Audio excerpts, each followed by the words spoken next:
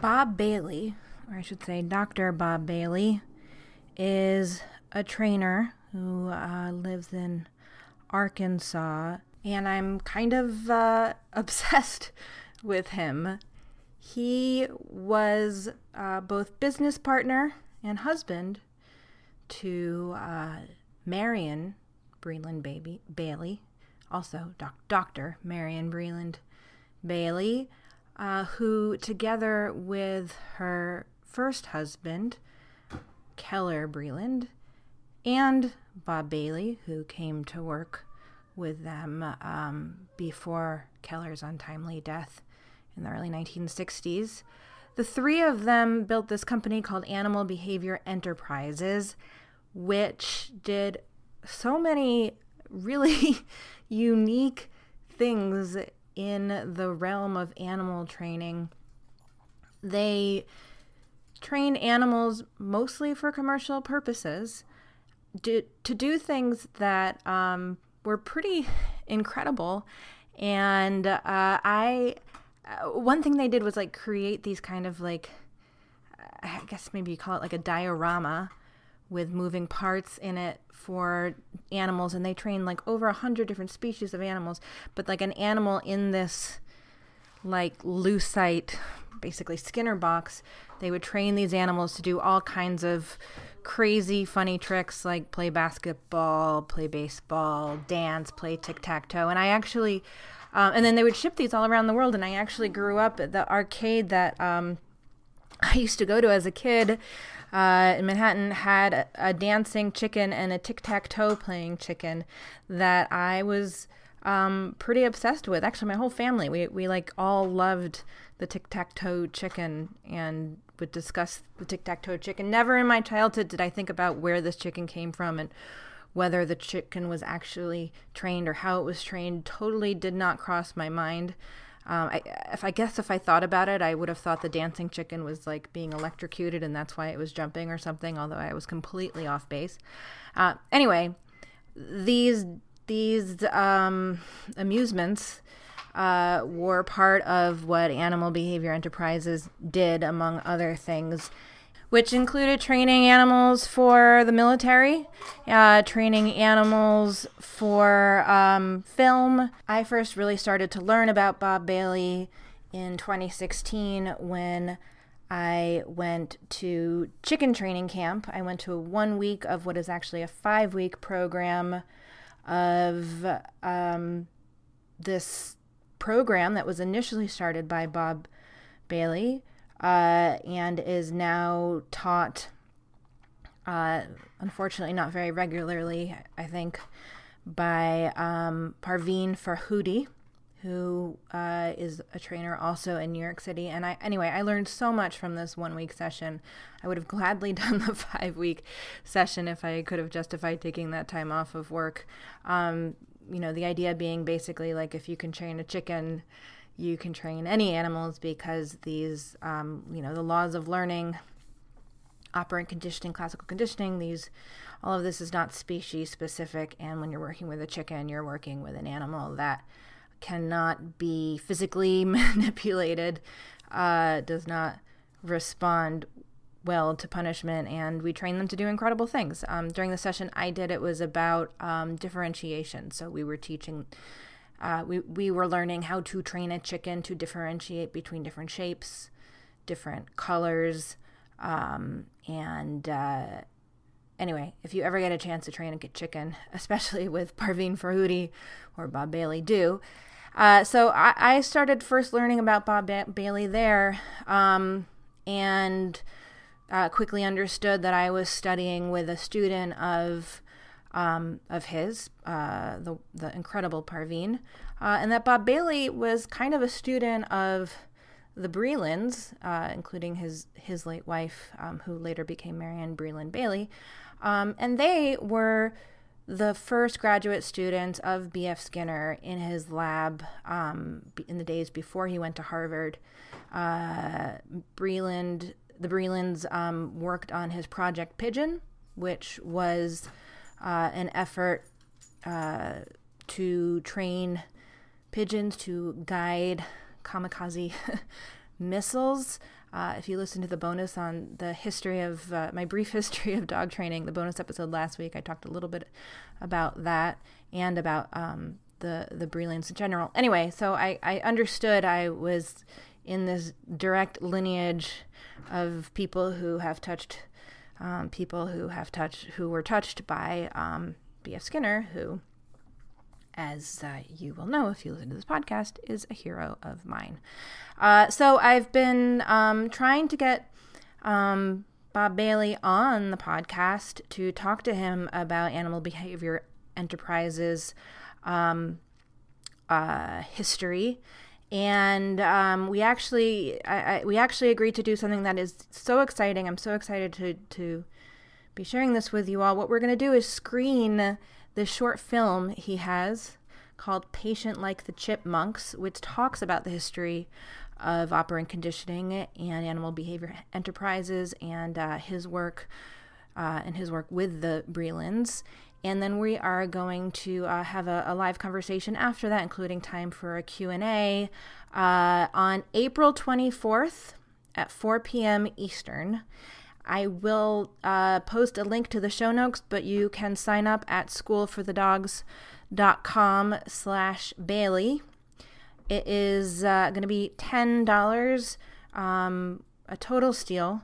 I think you can buy this video by itself on his website for, I think, like $40.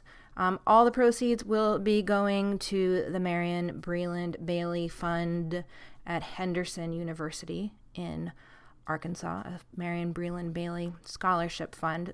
So I hope that you will join us.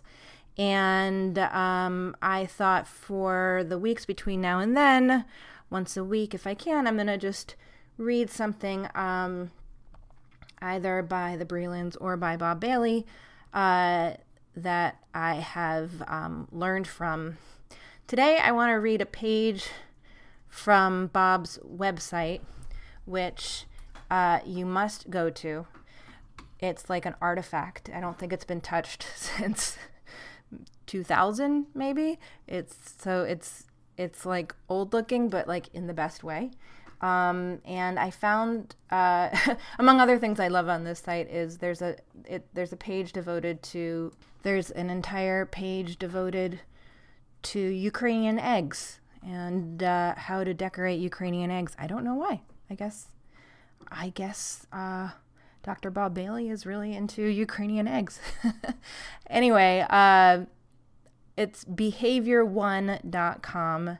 The page I'm going to read is behavior1.com/page9.html, which is a very bright yellow page that inexplicably has a tiny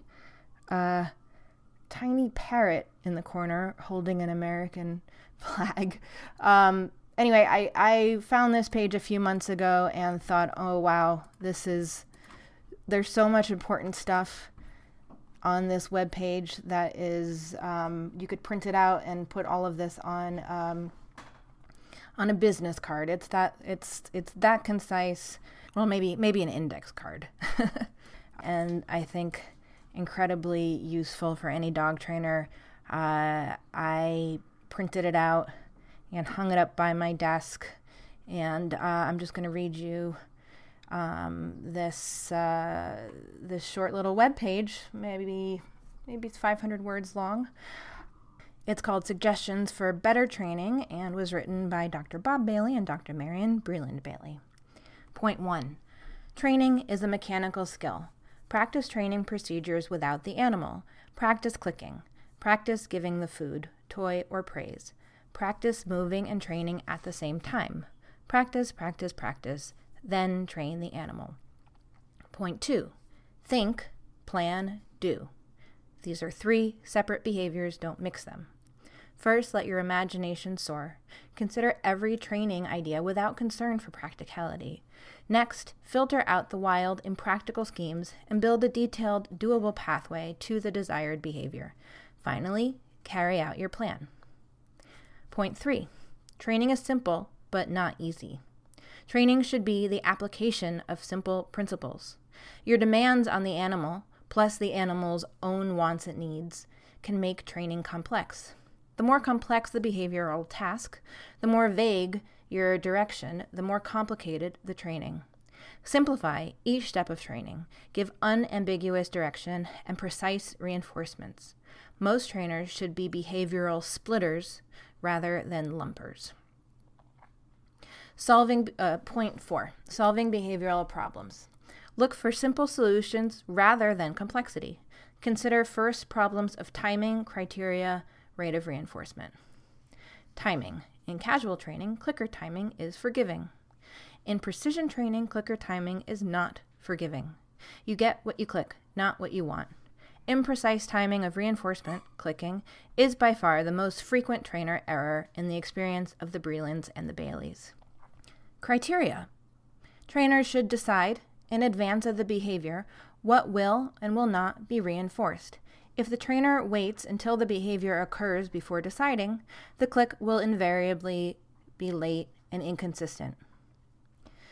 Rate of reinforcement. Training must be worthwhile for all, for the animal and for the trainer. The animal must get something it wants or needs. The trainer must get behavior or some other satisfaction out of training. Reinforce often, especially early in training. Point 5. Ratios. Don't use a ratio in training unless you need to. The trainer has a choice. Ratios are overused and often improperly used. Properly used, continuous reinforcement plus fluency training give moderately strong and very precise behavior. Reserve ratios for highly repetitive, long duration, or other special behaviors. 6. Primary reinforcement and reinforcers. Food, play, social, and other stimuli filling a need or want may be useful in training. The primary reinforcer strengthens behavior. It can matter what, when, and how the primary reinforcement is delivered. As much thought should go into the delivery of the primary reinforcer as goes into the secondary or bridge. Click for action, feed for position. Sign up for this screening and conversation April 24th at 4 p.m. Eastern with me and the one and only Dr. Bob Bailey. Hope to see you there. Just $10. And you can get there at schoolforthedogs.com/Bailey. I'll also put a link in the show notes. I'm also going to link to the webpage behavior1.com/page 9. And also I will link to a really nice short little video that the late Dr. Sophia Yin did interviewing Dr. Bob Bailey in the early 2000s about chicken camp.